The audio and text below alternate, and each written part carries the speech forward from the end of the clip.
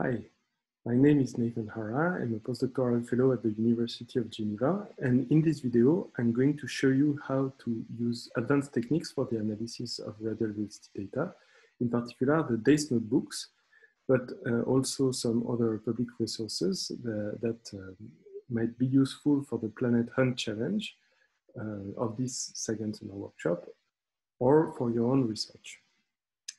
Okay, let's get started. I'm going to talk mainly about the DACE notebooks, which have an advantage over the graphical interface. It is that you have more flexibility for the noise model, which is a key aspect of RV analysis. I'm going to walk you through the definition of base models, of the noise model, and what exactly is computed in the periodograms, and how you can use your noise model in the computation of the parallelogram. I'm going also to talk about other resources, which are not all the resources available for radial velocities. These are the ones I'm aware of, and apologies if you have an excellent code which is not listed here. Okay, downloading the notebook, you can go to the GitHub page of the Sagan Summer Workshop, which is hosted by BJ Fulton. You can either fork the repository or download the code via this green button. You will have a zip file that you can unzip, and in the folder that you get, you have subfolders. You follow this path, and in DACE, you have DACE tutorial, and you can open this with Jupyter. The central point of the DACE notebook is the RV model class, in which you initialize the data, so the times of observations, the RV data, the RV data variances, so these are the nominal errors squared, and the instrument ID, because you want to tell DACE if the data comes from your instrument number 0, 1, 2, 3, depending on the number of instruments you have. And these fields here define the noise model, and we are going to see how in the next slides.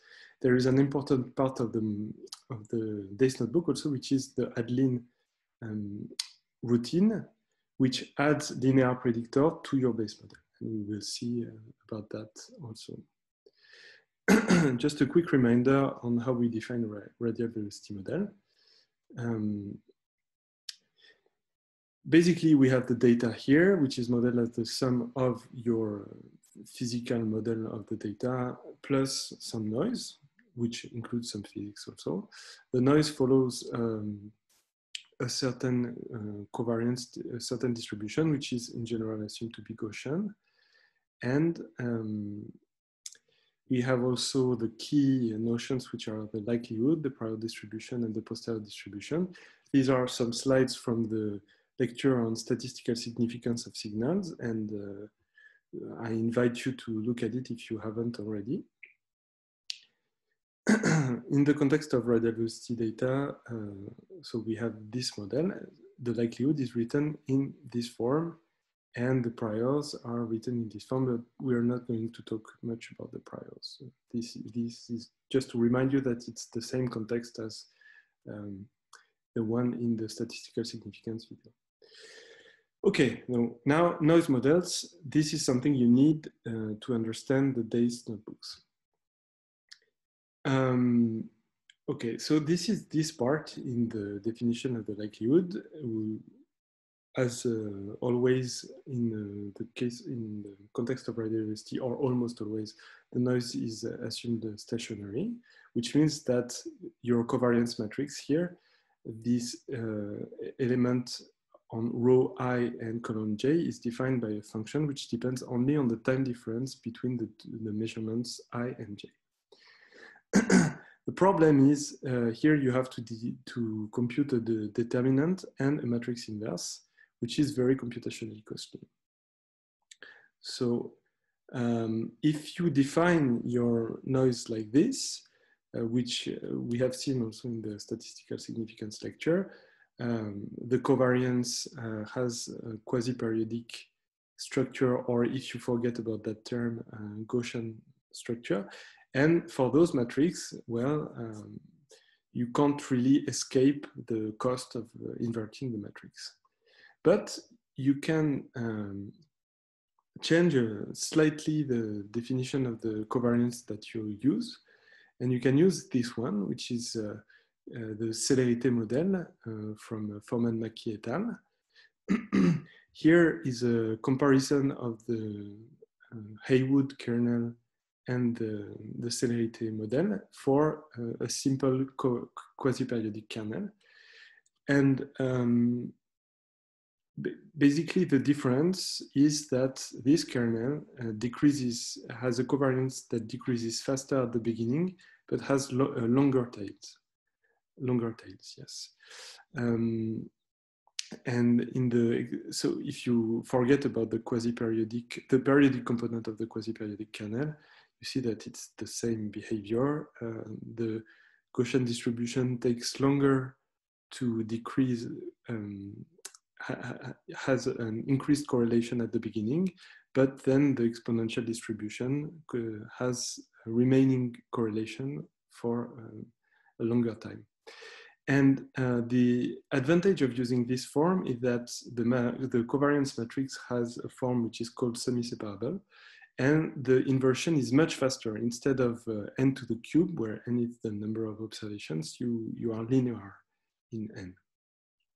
And here you can check the célérité code. So in DACE, we have covariance matrices, which are in fact a little bit more general than célérité, and they are called S-leaf models from this reference. The covariances are written as a sum of a célérité matrix, or a semi-separable matrix, in fact, and a leaf matrix, which is defined as follows. It is zero almost everywhere except close to the diagonal. So the diagonal can be non-zero, and then you can have upper rows and lower columns, which can be non-zero. And this is particularly useful to model calibration noise, because if, for example, these two components of the covariance matrix correspond to the same night, then the calibration noise will be the same for all the measurements. So you will have a block of correlated components. And even if we include that in the model, we conserve a much faster inversion, where we only have one extra factor, which is the average number of non-zero terms in the leaf matrix. So in DACE, the covariance is defined as follows. These are the classical terms. This is the nominal error bars. This is the jitter, the white noise that you assume on top of the nominal error bars. This is the calibration noise. This is an exponential decay noise, and you have a quasi-periodic quasi-periodic components. And note that you can add as many as you want. You can add several decays, several quasi-periodic components. It's not necessarily a good idea because at some point it's going to be degenerated, but you can do it. And so the var-cost Q-pair, for instance, corresponds to this term. This one corresponds to this term. Lambda corresponds to lambda Q-pair is for quasi-periodic. It corresponds to this term, and nu corresponds to this term. Var exp is this one, lambda exp is this one. That's transparent. And if you want to define a calibration noise, you just define a series of strings where the instance which corresponds to the same night have the same string. Okay, now let's talk about linear Bayes models. So in the context of exoplanets, your deterministic model of the data is written in this form. And in the statistical significance course, I defined it as the sum of Keplerian plus a certain function which represents everything else. And just as Jason Wright said, in some cases you cannot ignore the n-body interactions between the planets, and so the sum of Keplerians is represented by a more complicated function, which is parameterized by, for instance, the initial position of the bodies at a certain time. And here in DACE, this function is represented as a linear function. So basically we define a matrix and with 3 parameters, but this function is going to be linear. You can include the offsets.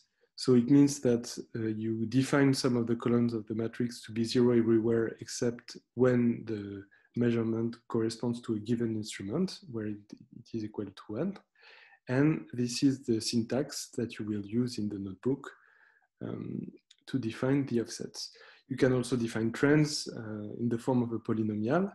You can add a polynomial of arbitrary degree to your model, which might represent the curvature from a stellar companion, which have very long-term variation, and that you might not want to fit a sinusoidal function on it, but a low-order polynomial will do. And also activity models. As you may have seen in the DACE tutorial number 3, you can smooth the activity indicators, in particular the SMDEX, but also FWHM, bisector. And in DACE, it is done with a moving kernel. If you want to do it yourself with a Gaussian process, like in Haywood 2014, for example, that's up to you. In general, except if you are doing something fancy like deriving your Gaussian process, using a kernel smoothing or a Gaussian process will give similar results. Here, it is an example of HD 4307. In orange, you have the raw log R prime HK of the HARPS data. And in blue, you have the smoothed version of the log R prime HK. And this is this blue vector that you're going to use as a linear predictor. And here it's the same, but for HARPS, but after the fiber update, which is treated as a different instrument. And in the notebook, this is the part which is relevant to that step. Something you need to know also is the periodogram definition used in DACE. In the statistical significance lecture, we talked about the general definition of the periodogram as comparing the likelihoods of 2 models. Here, your base model is linear, and the linear part is what you have defined before. So this step and this step have defined this matrix that you're going to use in the periodogram. And you compare this model to another model, which is exactly this one, plus a periodic component, which is here a sinusoidal function, which means that your alternative model is also linear. And you can write it like this. Maybe I'm going a little fast with the equations, but you can pause the video and you'll see it's very simple. So now you can compare the likelihoods of H and K omega, and you can compare the chi-squared because your noise model is fixed. And so for the model I is equal to H or K omega, you define the chi-squared like this, and the periodogram is defined like this. So it's basically, do we improve the fit by adding a periodic component, a sinusoidal component at frequency omega, as compared to the base model, and we normalize it by the base model so that the periodogram is between 0 and 1. And note that here you can define an arbitrary noise model, a fixed one. It's not adaptive, but it's a fixed noise model. But this might be useful to explore whether if you have assume a certain correlated noise, this changes the shape of your parallelogram. And so now this is the principle of the parallelogram. And so what you do is to define a grid of frequencies. You compute the parallelogram, you compute the FAP of the false alarm probability of the maximum peak, and you add a new planet at the maximum of the parallelogram as long as it's below the maximum number of planets that is user defined. And once you have added the planets to your model, you refit everything with the routine fit. So you see that here, everything is done in an object-oriented fashion where the main class is RV model. And what it will look like is something like this. You will have the residuals at one point. Here, this is the residuals after fit of the linear base model. And this is the parallelogram computed with the base model. You see that here you have a significant peak. You fit it. You look at the residuals. You compute the parallelogram. Here you have a significant peak. You fit it, and so on. A word about the MCMC. Here, in the context of the DACE notebook, it's really easy to launch. It's literally one line of code because you have already defined your model.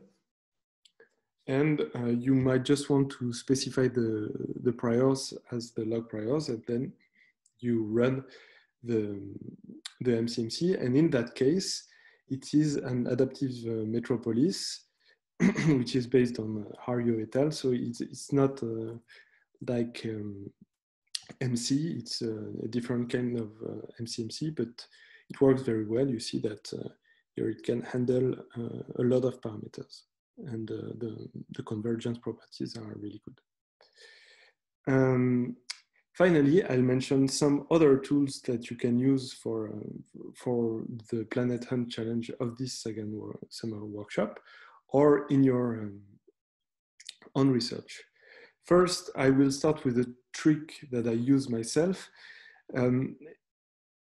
If you look at the statistical significance lecture, or what I'm talking about here, it's always about comparing models with k or k+1 planets. And so this has to do with comparing models one to another. But it might happen that all your models are very bad. And a way to check this is to say that if the model that you select is good, then the residuals should behave in a certain way. So you know that weighted appropriately, they should follow a certain Gaussian distribution, and they should not be correlated. And so this is a figure that measures the correlation. And so here is an example where I didn't use a correct model, and my residuals are not as I expect, and I still see a correlation in the residuals. But once I have the correct models, the residuals are distributed appropriately, and there is no remaining correlation in the data. And this is something I talked about in these papers. And you have also similar ideas in this paper by Roman Balouef. Also something that will probably be included in DACE pretty soon is also something of my own research. It's called the L1 parallelogram, and maybe you remember from the statistical significance course that I did an example where you have 3 planets in input and the maximum of the parallelogram is at the wrong period. This is because you search for, in parallelograms, you search for one periodicity at a time. And if you want to look for all the frequencies, but for a computational cost, which is similar to using the parallelograms a couple of times, you can look at this code. Planet Pack is code written by Roman Balouef. It's in C++, and you have all sorts of capabilities. You can fit data, radial velocity data, along with photometric data. You have all sorts of periodograms with false alarm probabilities which are implemented. And here, this is an example of the Keplerian periodogram, where you see that for a very eccentric, this is a very eccentric planet, and which is in this system. So this is a regular parallelogram. This is a parallelogram with several harmonics, which means that you fit one frequency plus a component at 2 times this frequency and 3 times this frequency, 3 harmonics, 10 harmonics. And now you fit a Keplerian model, and for each value of the period, you take the maximum value of the parallelogram you get by exploring the eccentricity, argument of periastron, and the other parameters, which are linear in this case. And so this is the Keplerian parallelogram when you go to eccentricity is equal to 0.6. And this is when you go to 0.9. And you see that you have a huge difference between the Keplerian parallelogram and the other parallelograms, even if you take into account a lot of harmonics. The code is in C++, so it's fast. And there are plenty of interesting comments on the model of noise. So I really recommend this reference. The stacked parallelograms, which is described in Mortier and colleague around 2017. Here, the idea is fairly simple. It's you compute the parallelogram, and each row here is a parallelogram, but with different number of observations. And the idea is that if the signal comes from a planet, then the power should increase steadily. But if the planets comes from, if the signal comes from stellar activity, then it might go up and down and not stabilize very well, which is apparently the case for this signal. Okay, and something funny to mention is that the idea of stacking the parallelograms one after the other was already mentioned by Schuster in his introductory paper of the parallelogram more than 120 years ago. Okay, so, and also you have Agatha, which is Feng et al. 2017. They introduce a general parallelogram framework for the analysis of radial velocity data. And one of the interesting things they do in the paper is to define the parallelogram marginalized over the nuisance parameters and not maximized. So this is a sort of a Bayesian parallelogram. And so I invite you to check this reference. Also, I've talked about the evidence in the statistical significance lecture, and I've said that it's really difficult to estimate computationally, and you have a nice code by João Faria, which is based on a nested sampling algorithm, and which allows you to compute the evidence of a certain number of planets. Finally, I'll mention ExoFast, which is, you have the reference here, it's Eastman et al., 2019. The code is also publicly available. And here you can handle the photometry and the radial velocity at the same time. So if your problem is not so much about what planets are in your data, but you want to fit the data jointly to obtain the density, for example, then ExoFast is an excellent reference.